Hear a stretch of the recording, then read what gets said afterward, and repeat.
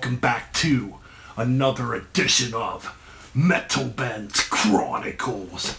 And today we're going to do a classic review. You know, this album just celebrated its 30th birthday last month, released in November of 1990 on Century Media Records, one of Century Media's earliest releases. I'm talking about the debut album by Iced Earth. Just called Iced Earth, yes.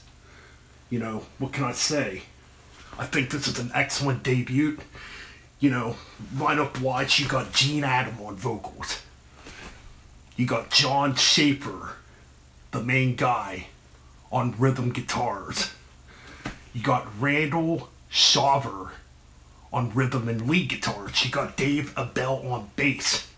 And you got Mike McGill handling the drum duties, replacing Dave Seymour at the time on drums. So yeah, man, let's get right into the album. You know, you got 8 tracks. I'd say roughly around 47 minutes long, you know. And I think overall it's a pretty damn good debut. By the way, I should show this too. That's the North American version that came out in 1991. So yeah, this was actually released in Europe first. Recorded on an $8,000 budget. You know. Hey man, it is what it is. You know. So the production's very raw on this debut album. Yes, the production a lot of people don't like. I even think John Schaffer isn't a fan of the production. Me, I've lived with it for a long time. It doesn't bother me. I like the raw production on it, to be honest. You know, and pretty soon the reissue of this album is coming with a new remix. So I'll definitely be getting that when it comes out. Anyways, let's go on to the review. Opening up the album, you got the title track, Iced Earth, to begin this. Right away, you'll notice, out of all the Iced Earth albums, this one definitely begins differently. You know, it doesn't really have an epic, bombastic beginning. You know, so yeah, this is a bit different for an Iced Earth album, you know. Now, Gene Adam, let's talk about his vocals real quick. I noticed he has a really witchy vibe to his vocals. I think Podcast and Stone even pointed that out too. You know, in their review of the debut Iced Earth album, or when they were interviewing Gene. That, you know, Gene Adams has this very unique vocal style that's very witchy. He goes from high down to low. You know, it's pretty interesting. Now, I think his rough vocals kind of remind me of Paul Di'Anno a little bit. You know, I could definitely hear some Di'Anno influence in the vocals.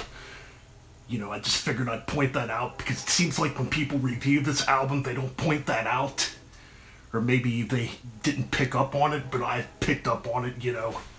So Gene definitely has more of that thrash metal type of vocal delivery compared to future vocalist of the band, which had that more power metal rage to him, you know.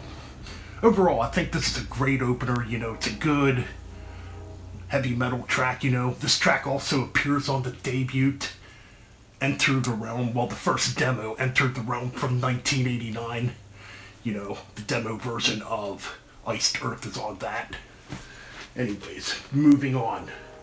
Written on the Walls, later titled Cast in Stone.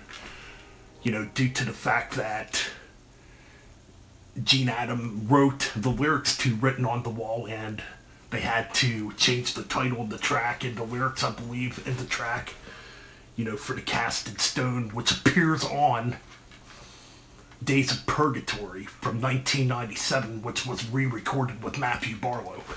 But this track, holy cow, this is a great epic track, man. I really enjoy this track. I like the atmosphere of this track.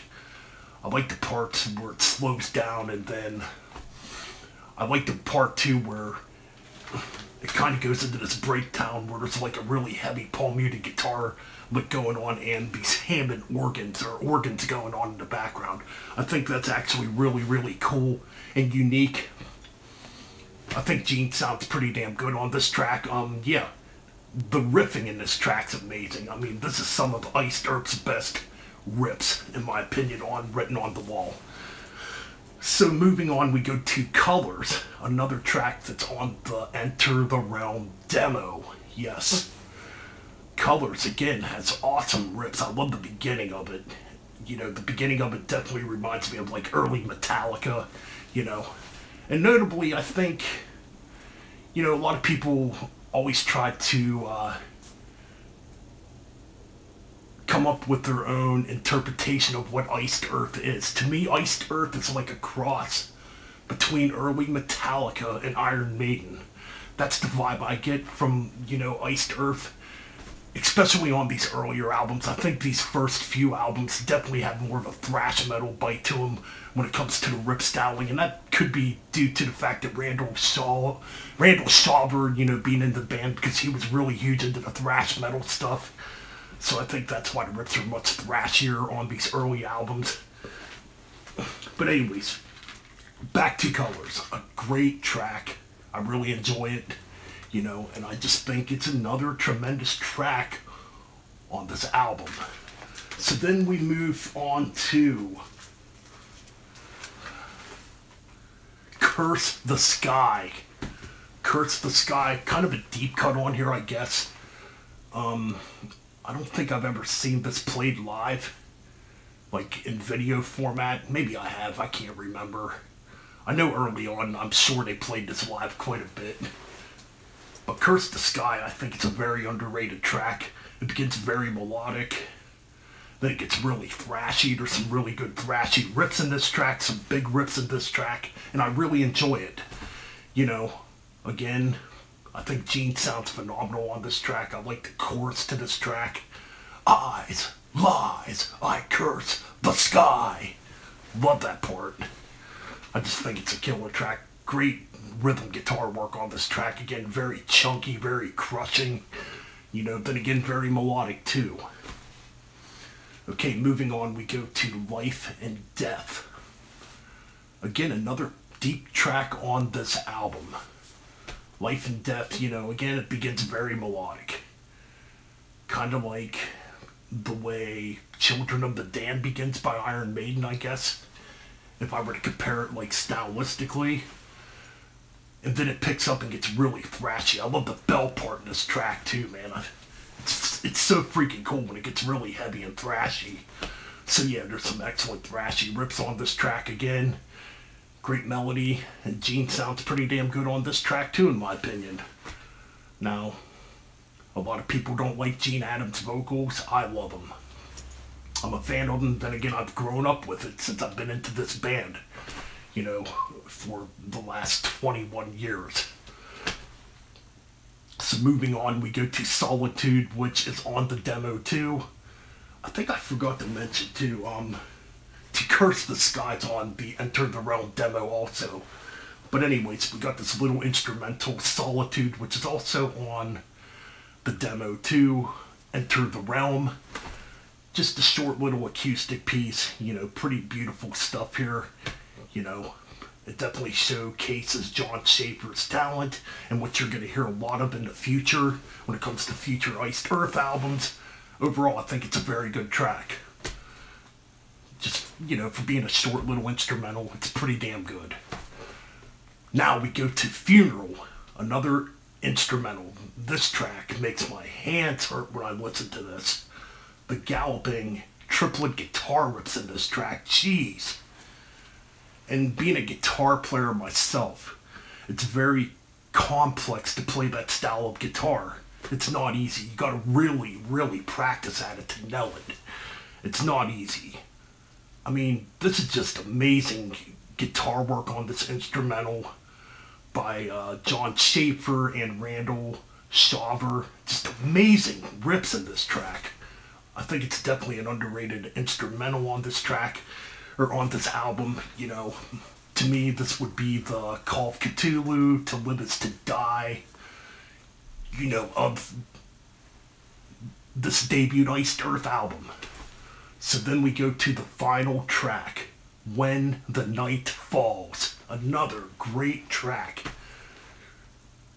You know, for years I'm going back and forth. Which version do I like better? Do I like Matt's version better? Or do I like Gene's version better? I like them both. I think they're both phenomenal.